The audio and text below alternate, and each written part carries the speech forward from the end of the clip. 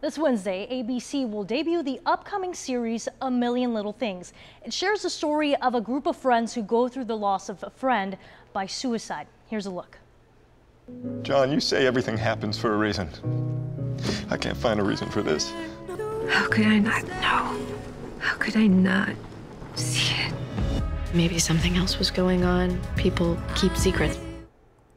And joining me today is Tom Mueller from the Crisis Center of Tampa Bay. First of all, thank you so much for joining us today and talking about this very difficult to talk of subject for many people. As we saw in that clip and as we hear about, when something like this happens, a lot of people ask themselves, how did I not know? They're close friends, family members. Yes, well, thanks for having us on. We really appreciate the opportunity to bring this subject to light. You know, the show has a lot of potential. I think that connections for people who are having suicidal thoughts or connections for people who know someone or who have lost someone is very powerful, because those are the things that are so difficult for a person with suicidal thoughts to do, is to still connect to other people.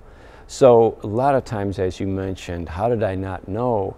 We know that suicide and many other mental health conditions really have a stigma to them that is unwarranted. Most people don't realize how much help there is out there for people who are going through challenging thoughts or emotional turmoil. So at the Crisis Center of Tampa Bay, we operate the 211 program, and we're talking with people in those situations all the time. And we hear that comment, I didn't realize things were this bad, or I didn't notice it. And sometimes it's not so obvious. Sometimes it's little changes in behavior or changes in attitude, personality.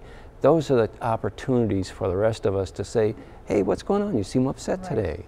So even just asking that question.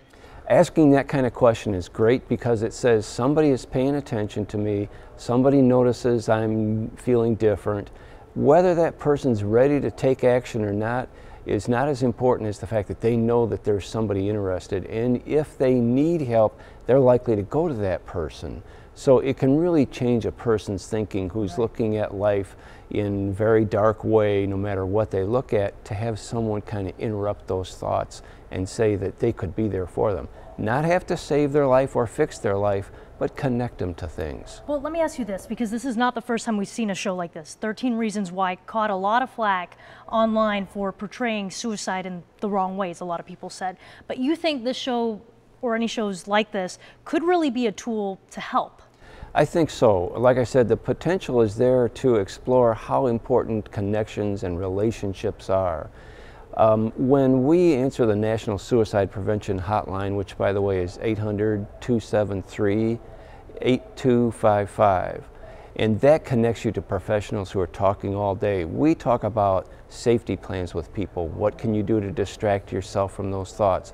Where can you go that would be fun and enjoyable, like taking a walk, going to a park, going shopping? Who can you be around, not to be your counselor, but just to enjoy life with?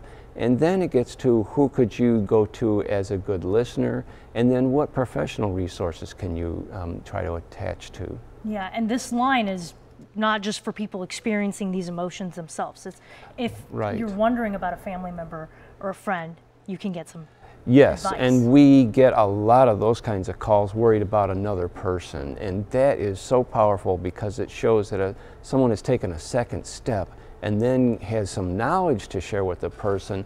Those are little steps, because to change your thinking is not going to happen in one conversation, but over time with repeated connections, it brings hope into that person's life. Well, thank you so much, Tom. I appreciate your time to talk about this. A Million Little Things airs on Wednesday right here on ABC Action News. That's at 10 p.m. We'll be right back.